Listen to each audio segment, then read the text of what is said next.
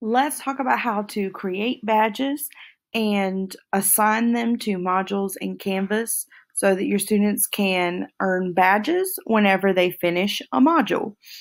I will tell you from the beginning, this is an advanced skill. You're going to have to use multiple websites, and I would suggest that you only use this if you already have modules built in Canvas. That's kind of the number one requirement. But if you want to give it a shot, then go ahead and give it a try. The very first step in my mind is to go ahead and create the badge that you want to connect to the module. It's just easier in my mind to do it that way. And I actually use the website Canva to create my badges. Now, Canva is different than Canvas. A lot of people get them confused.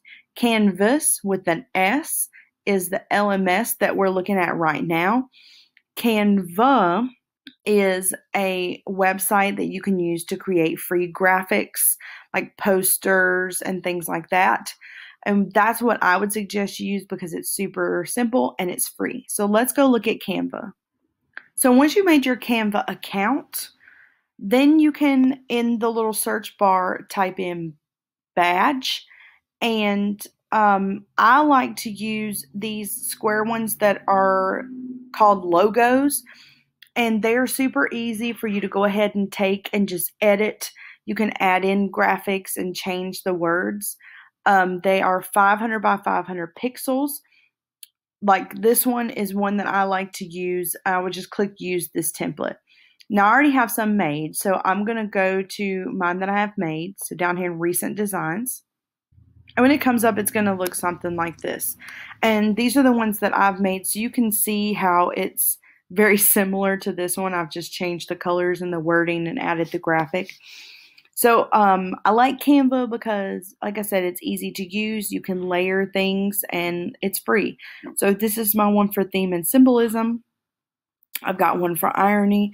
I have one for rhetoric. I have one for persuasive unit.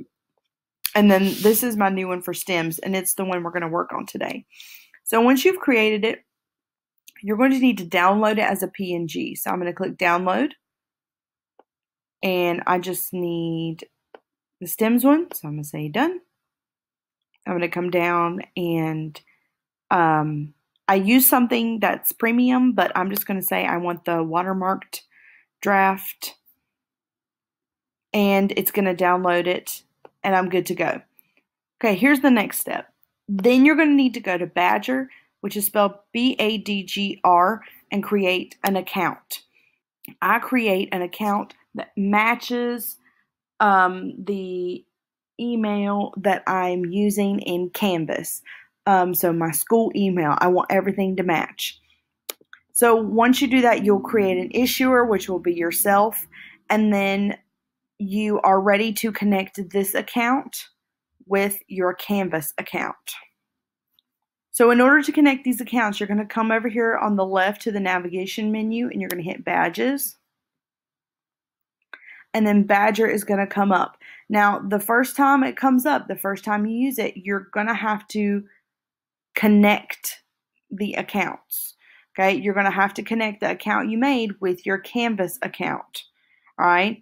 And that is sometimes the most complicated part of the whole experience. So my suggestion would be that you maybe look at a tutorial that can walk you through that step by step. Mine's already connected, so I cannot show that to you. You can go to settings and go to apps.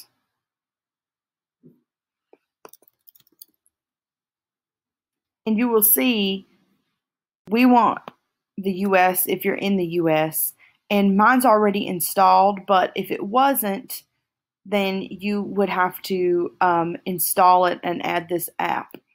Okay, so mine's already on here. I will link a video down below that will show you how to do that if you don't know how to. And you're going to pick your issuer. So mine, it would come up like this. And I would just say, okay, this is the person I want to use. I want to use me, and I'm good to go. So you're going to notice all your modules come up, which is why I said you have to have modules in here in order to assign badges to them. And you have to, for the type, it has to be complete module. They don't let you do it for like an individual quiz or test or assignment. It's for if they finish the whole module.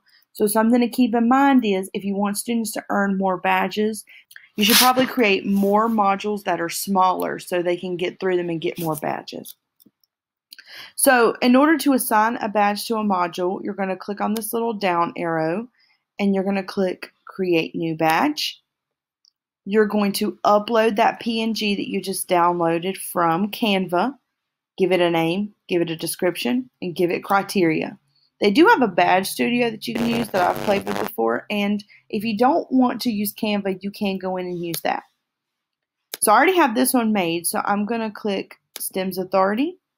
It's going to link it, and then if I click on it, you'll see this badge is for students who have completed the entire STEMS vocabulary module, and then I'm the issuer. And you will see you've got a couple features. You can see students' progress as they go through modules, if they're receiving their badge or not, and also a leaderboard who has the most modules. Students are really competitive, so they do like that aspect. And you've done it. You have created badges. You have linked your Badgr and Canvas accounts. You've installed the Badgr app if you didn't already have it. And you have linked badges to specific modules for students to earn.